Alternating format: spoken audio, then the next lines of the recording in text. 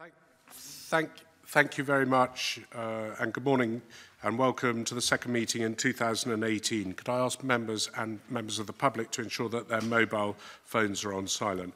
Apologies have been received from Fulton McGregor and no substitute has been coming forward. We have a delegation from Bahrain which I'd like to welcome to the committee meeting this morning. Good morning.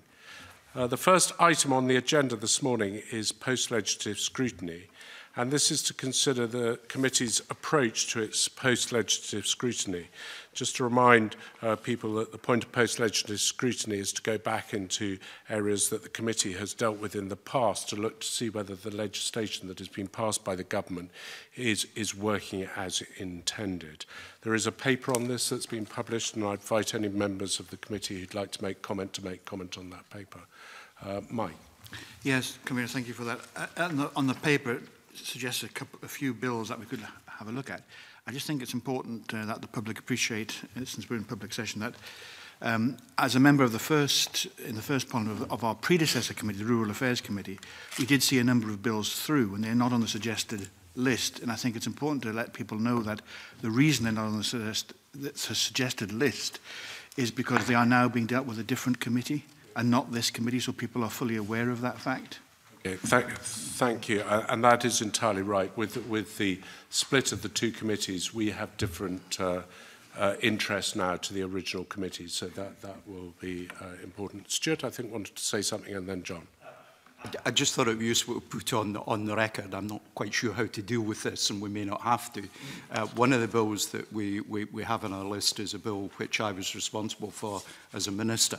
So I just think it's important to draw committee's attention to the fact that I might end up in the slightly odd position of appearing to review my own work, and therefore, if we select the bill concerned for consideration, I think equally we jointly should consider how my role should properly be played out in that regard. I don't expect we'll select it, but you never know. Well, we're not going to ask you which bill that was, but yes, I think that's an important point.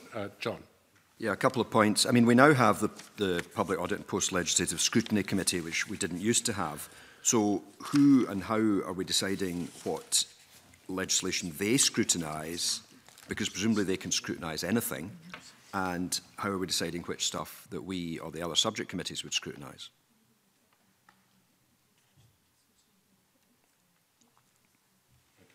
I think that where they have a role, that we can approach them if it's important within our scrutiny of the legislation. But I think it's important that this committee takes the lead on the competencies which it deals with. So I think that's the way we would deal with it. Okay. And my other point would just be, I mean, there's a list here of some of the bills that we could look at.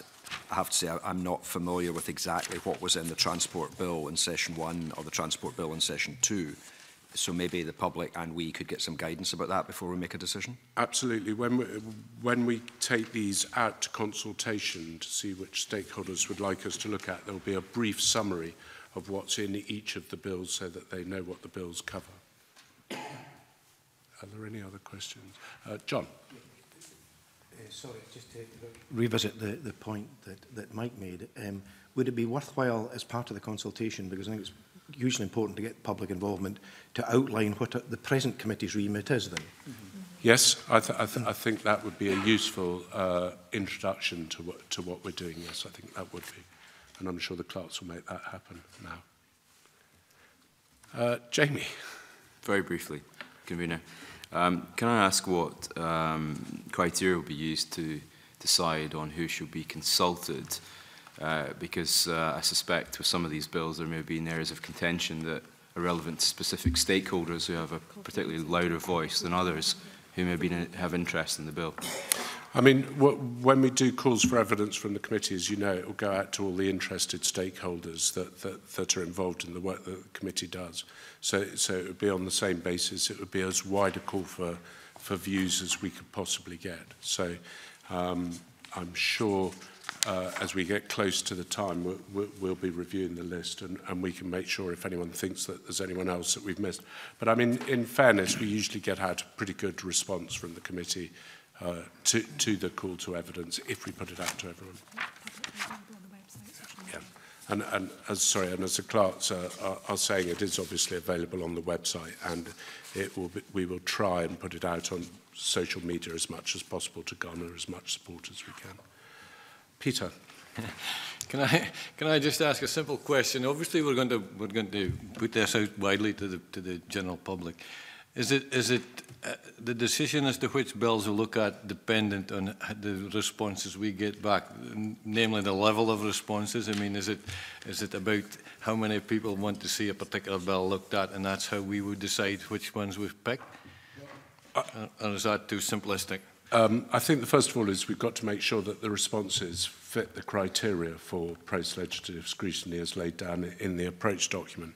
And then I think it's for the committee to sit down as a committee and decide where we can make the most impact and what bit of legislation it is concerned. So obviously we'll be mindful for all the responses that we receive, but I think that's a debate when we see the level of responses, and the committee then have a chance to consider each of the responses as we do in every call for evidence that we do.